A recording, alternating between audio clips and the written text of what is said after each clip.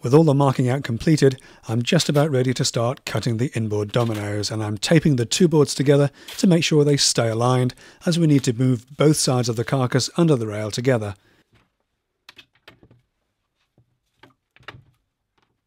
With our pencil references, it's easy to cut the narrow mortises on the outside edges and wider mortises on the inside.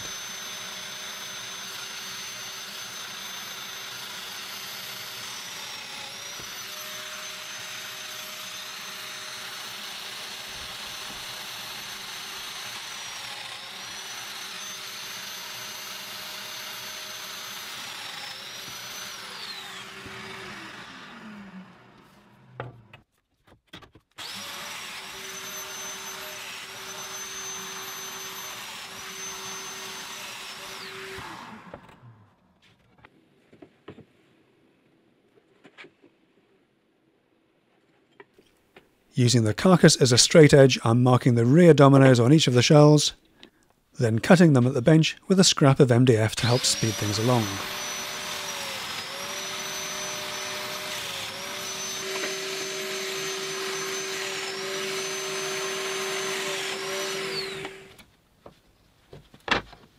And with all the mortises complete, I'm cutting the shelves back to the correct depth on the MFT.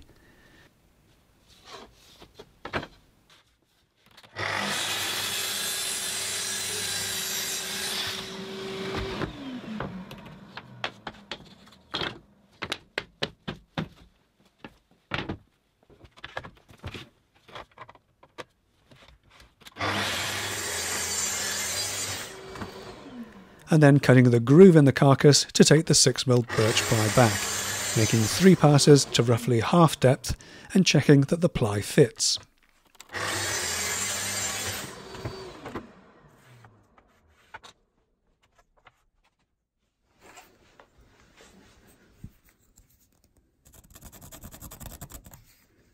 As we're about to start sanding, we'll lose all of our markings, so I'm putting a pencil mark on the right front domino mortise of each shelf as a reference.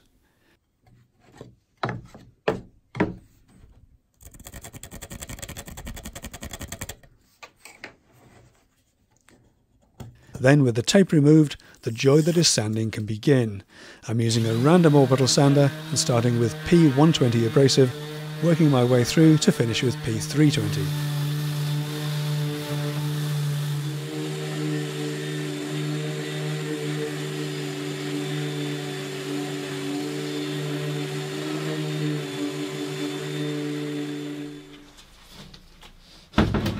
Next up, I'm cutting the birch ply for the backs and checking the fit with a temporarily clamped together carcass.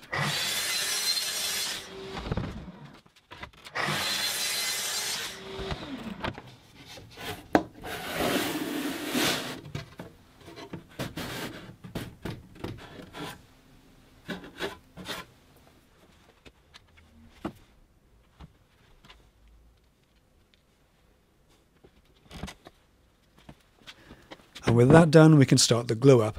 I'm using my usual 10mm Poly 10 PVA to glue the shelves and the dominoes in place.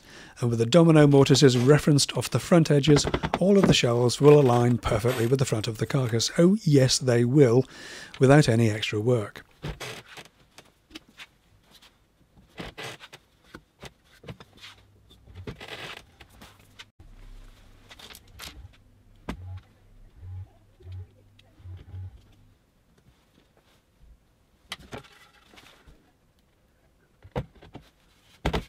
And even with 10 dominoes to align, it all goes together remarkably well. I only needed to use the fine adjuster once or twice before we can clamp it all up and put it to one side to set.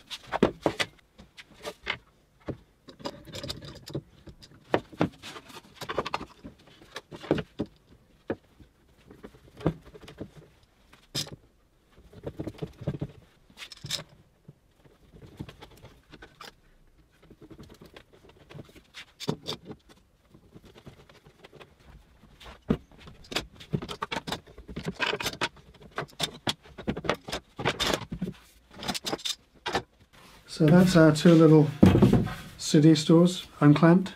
Just going to give them a final sand just to make sure there's no glue squeeze on the top and bottom of things. Clean up any sort of slight pencil marks or whatever. then we'll get a coat of wax on them. I'm going to keep the backs separate now. For now they'll just slot in when everything's done with either a little squeeze of glue or a couple of little pins at the top or something. But to make it easier to apply the wax finish, I'll keep the backs off for now just so that you can get in there all around.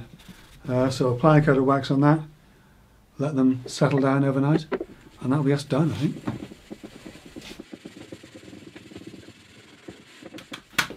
So thanks to the magic of video, it's now the next morning. The air's pretty thick in here actually. It's all the fumes from the beeswax. Smells really nice, but if I start rambling, just to phone the authorities and get me some help, I must open the doors and windows and bring my meter in here as well actually, see what the VOC's content is actually like. But that's it for these little bookcases, shelving units. I've slotted the backs in very quickly this morning. They're a pretty snug friction fit, to be perfectly honest, but I've popped a couple of pins in there, a couple of little 21 gauge veneer pins just to secure them. And that's kind of it really. Obviously these were made for CDs, but to fill a space, so the spacing on the CD sized shelves is a little bit off, and this one was obviously made to match this one as well. But other than that, it's pretty simple, it's pretty straightforward. I think, as I mentioned at the top of the video, you could make these a variety of different ways. I made this into a domino project because it suited me, but obviously you could make this with dowels, you can make it with biscuits, you could just glue the shelves in, to be perfectly honest, and they'd be plenty strong enough just for CDs. Or you could put a couple of nails in, or even through dowels so that they show at the outside, make them a nice contrasting colour. And that would be really good. And again, in terms of tools and machinery, obviously I used a sander to make life a little bit easier, but I used a track saw for everything else. It doesn't have to be a Festool. As I hope I've shown, you can get perfectly good results from something much cheaper and much simpler. But that's this project completed. I don't think I'll need a bigger van to deliver this one. This is probably being installed around about the time that you see this video, so there'll be no installation video for this one. Not that there's much of an install anyway.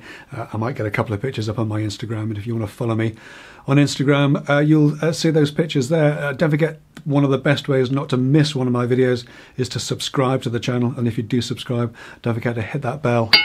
Then you'll be notified whenever I put up something new, or whenever YouTube decides to tell you about it, because it's a little bit flaky, to be perfectly honest. I want to take a second as well to thank all of my Patreon supporters. My Patreon supporters really do help keep the lights on here by their support through Patreon, or indeed through direct donations. There are links to both of these ways of supporting the channel in the video description below, as well as some affiliate links to any of the gear that you might have seen during the making of this video, plus any of the camera gear as well that I use for the filming of this video. But that's it for this week. Thanks so much for watching, and I'll see you next time. Take care. Don't forget, the best way not to miss one of my videos is to subscribe to the channel, and if you do subscribe, don't forget to hit that bell, then you'll be notified. Oh, damn. I want to take a second just to thank all of my Patreon supporters. You guys really do help keep the lights on here, and I really appreciate all the support you give me. You can support me directly, either through PayPal or through Patreon at 10 Minute Workshop, patreon.com 10minute. I want to take a second to thank all of my Patreon supporters. Wonderful, wonderful people that you are. You guys really help to keep the lights on there. And to my Patreon channel down in the video description below, as well as to any of the tools that you might have seen in this video. This project was pretty simple and pretty straightforward. It was all done with a track saw pretty much. I'm going to do this whole thing again.